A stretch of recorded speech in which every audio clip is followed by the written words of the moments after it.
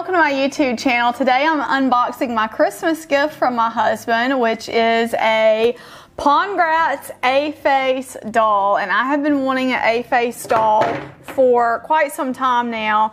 And there was one in Germany, and you know, I had been looking at it for a while, and he told me just go ahead and buy it for your Christmas present. So I did. And it has been in transit for almost 2 months now. It arrived, today is December 31st, and it arrived today just in time to close out 2020. So that is incredible. I'm really excited to open it now. But what I want y'all to do is, because this is a vintage doll and because it, my last Pongratz that I opened, I didn't do an unboxing for it, but I did a video where I was showing you guys how I was restoring it because it smelled like cigarette smoke. So if you would please send me all your good vibes right now that this guy does not smell. I know that you're not watching this live with me, but time isn't a straight line anyway, according to some physicists. So just hope with me that he doesn't smell, because I'm really worried that he might. Okay. Oh, he came in a nice box. That's really nice. That's probably the nicest box I've ever gotten from an eBay used doll. Very nice. Okay.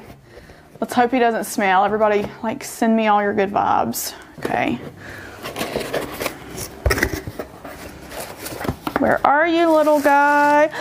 There he is. Oh, look at him. He's so sweet. I'm talking to him like I talk to my cat. That's how I always tell my cat he's so sweet. Look how sweet he is. Oh, let me smell him. He doesn't smell. Yay! That's exciting. Thanks for your good vibes and wishes. Oh, wow. He's got a touch of that vintage smell, but not like the cigarette smoke of the last one. Oh my gosh, y'all, he is so precious. So his wig has seen better days, I think. This is a mohair wig, and you can see some of the orange stitching is starting to show through around the crown of his head, and there's probably not a lot I can do about that, because what I don't want to happen is I don't want to lose fiber from the wig, but I might be able to take a sock. Socks are really good for like reshaping doll hair if you need to do it without water, because I can put a sock over his head and kind of get this hair to lay down some. So I may try that. Oh, y'all, he's so sweet. So he's got an A-face. The A-face is different than the B-face. You can't buy the A-face Pongratz dolls anymore. I have been doing a lot of research about these dolls. I sound like I'm trying to do some crazy scientific stuff, but I've been doing a lot of research about these dolls, trying to figure out how many of these A-faces were made and how long they were made.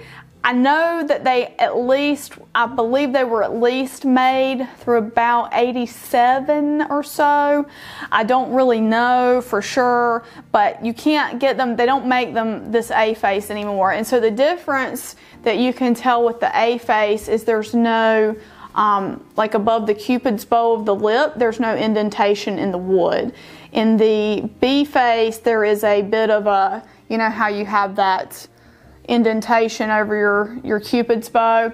There's not one of those on the A-faces, and so they're much more hard to find than the B-face dolls.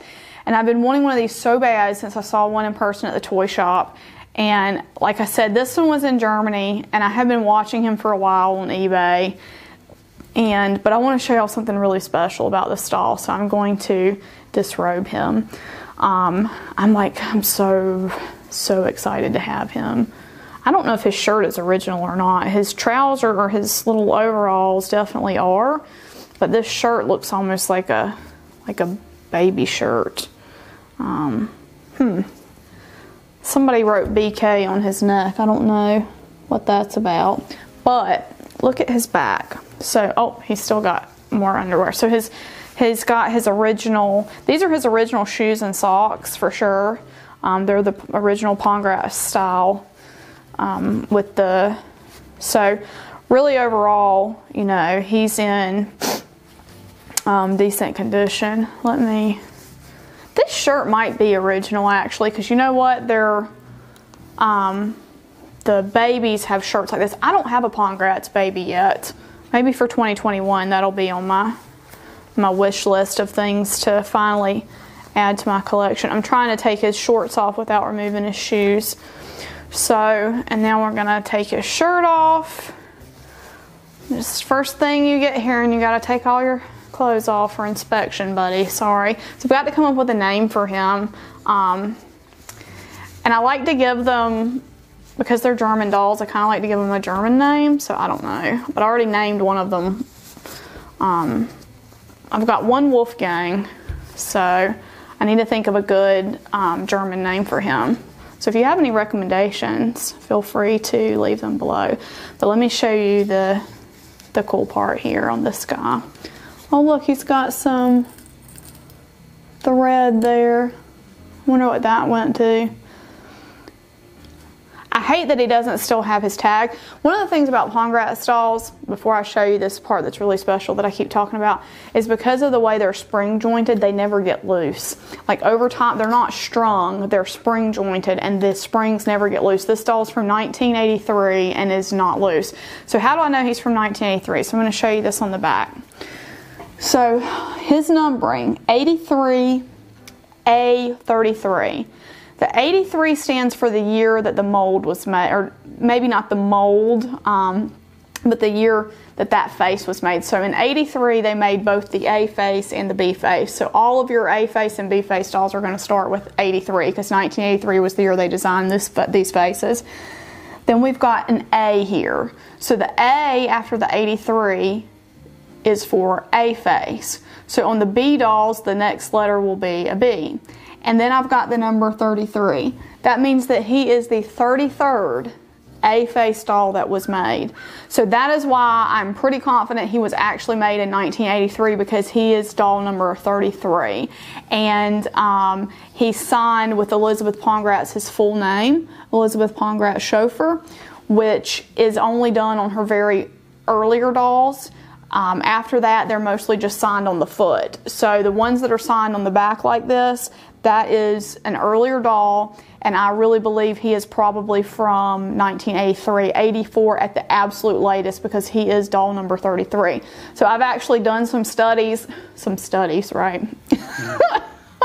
I've done some studies for my thesis where I've looked at the numbers of these dolls and I've compared them. A friend of mine has an A face and she shared a picture, and hers is number 500 something. So I think hers will be a later doll, like a 86, 87, because they only make a few hundred dolls a year. So I've looked at the ranges of numbers and actually tried to figure out in my mind, you know, how many dolls were made each year. But he is so precious, and you can see how the patina on his face, like his face is a little bit yellower than his body that's been covered with clothes, and that's a natural thing that wood does. You know, wood kind of absorbs its environment, and it gets a patina on it. But he's got a really sweet, it's not like that. The other one I had was a nicotine yellow. This is not the same thing. This is more like a natural patina. I don't know why the back of his neck is marked BK. That kind of bothers me a little bit, but not too bad.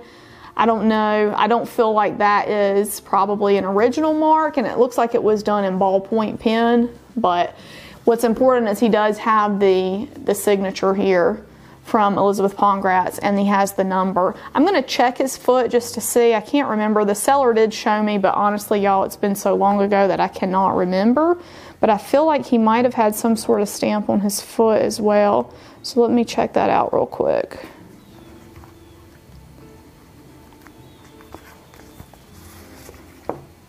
Not on that one. Look at his little farmer's tan, though. That's so cute. We call that a farmer's tan here in South Carolina. I don't know if y'all would call, everybody else calls it that. You know, the farmer goes out in the field and they're covered up and they get sun. No, so he doesn't have any stamping on his foot, but he has the cutest little farmer's tan you've ever seen. Oh my gosh. But that's from that patina, because, you know, he's covered up. Oh, look at him. He's so sweet. He's so sweet. the funny thing is too, like I really wanted a girl, but the more I looked at this boy, I was like, you know what? He needs to come home with me. And I am so grateful to my wonderful husband, who decided also that I had obsessed for long enough about this doll that I needed to bring him home. And I am just so thrilled to finally have an A-face Pongratz in my collection. It is a dream come true for me. I love these dolls so much, and they're getting harder and harder to find. You know, and it's like anything, you know, right now I think they're going through a surge of kind of, I won't say popularity, but more people are looking for them right now, so it's a little more competitive when one comes onto the secondary market to get it. And of course, like all things, you know, all dolls kind of do that. They vary in prices, but I'm just really happy to have gotten him. Like, I'm just so thrilled to be able to add this A-face fella to my collection. So what I'll do, guys, is I will put some pictures at the end of the video of him next to one of the B faces, so you can see the difference between the way the face molds work, or the way the face shapes. I keep saying mold, but it's not a mold because they're carved. It's the way the face is designed. So I'll show you some pictures of that at the end, and I am just so thrilled to add this guy to my collection. Let me know in the comments below if you have any wooden dolls yourself, or if you have any Pongratz dolls.